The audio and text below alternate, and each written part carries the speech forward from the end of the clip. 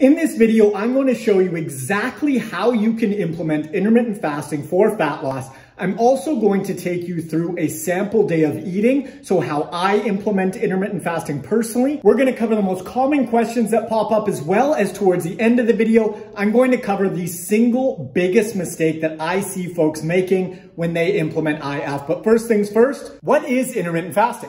It's essentially just designated periods of time that you go without eating and designated periods of time where you do eat. Now, the most common setup is what's called a 16-8 setup. So that means you eat for 8 hours and you do not eat for 16 hours. The 16-8 setup typically just looks like skipping breakfast because it's far easier to skip than dinner from a behavioral and social aspect, because breakfast we tend to eat solo more often and dinner we have with friends and family. Personally, when I implement IF, I skip breakfast just because it works with my lifestyle really well, but there is no right or wrong here. Just go with whatever works best for you. IF can be a great tool for fat loss just because when we reduce the time in which we eat per day, we tend to either consciously or subconsciously reduce our calorie intake, and fewer calories equates to fat loss. A few other benefits worth mentioning: mental clarity and focus, which makes complete sense from an evolutionary standpoint because the #1 priority of the human species, or any animal for that matter, is survival, and survival is dependent on calorie intake. So it only makes sense to be more mentally clear when calories aren't in the mix, because that will make it more likely that we are able to obtain calories via hunting and foraging.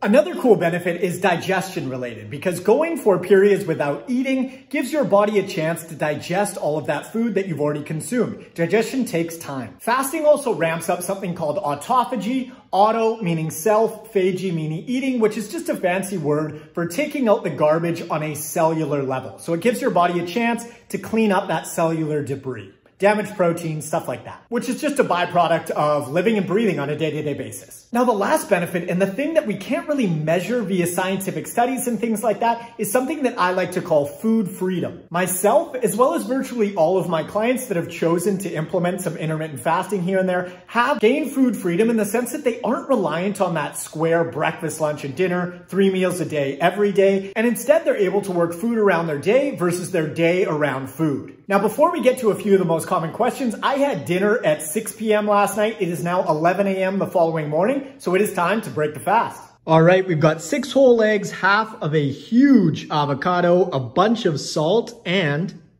all of this fruit. Now, the first common question that tends to pop up is, can I drink coffee while I'm fasting? And the answer is yes.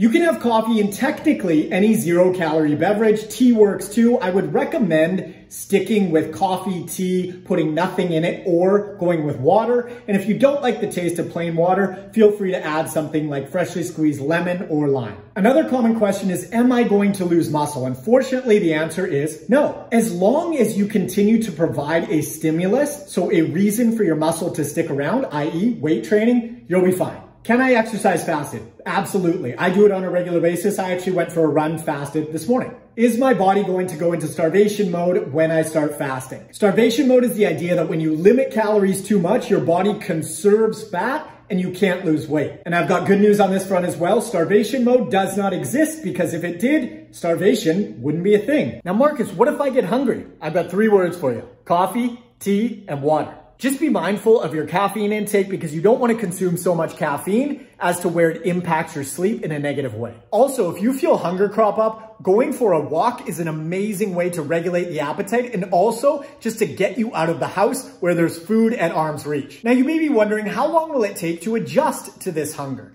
Hunger works off of a circadian rhythm. Circa meaning about, dia meaning day. And so your body gets hungry at the times in which you feed it. So if you have breakfast like clockwork every single day at 9 a.m., you're going to get hungry at 9 a.m. Now, fortunately, the body adapts to fasting quite quickly. And what I've seen in my clients is that 5 to 7 days, as long as you stay consistent, should be about the time frame that you're looking at. But just know that there is an adjustment period. It just doesn't last all that long. And here is dinner. We've got 2 beautiful steak fillets with a whole bunch of salt, as well as some unflavored Greek yogurt and grapes. What is the biggest mistake that I see in terms of implementing IF when folks start out? It is without a doubt throwing food quality out the window. It's still important to emphasize food quality and favor single ingredient whole foods for 3 reasons. The first one is health. The second one is digestion. And the third one is you can still gain weight on an intermittent fasting approach if you consume too many calories in your eating window. The concept of calories in, calories out still applies, always has, always will. There is nothing fancy or special going on with IF in terms of the metabolism. If you like this video and you found it helpful, I think you might also like this one.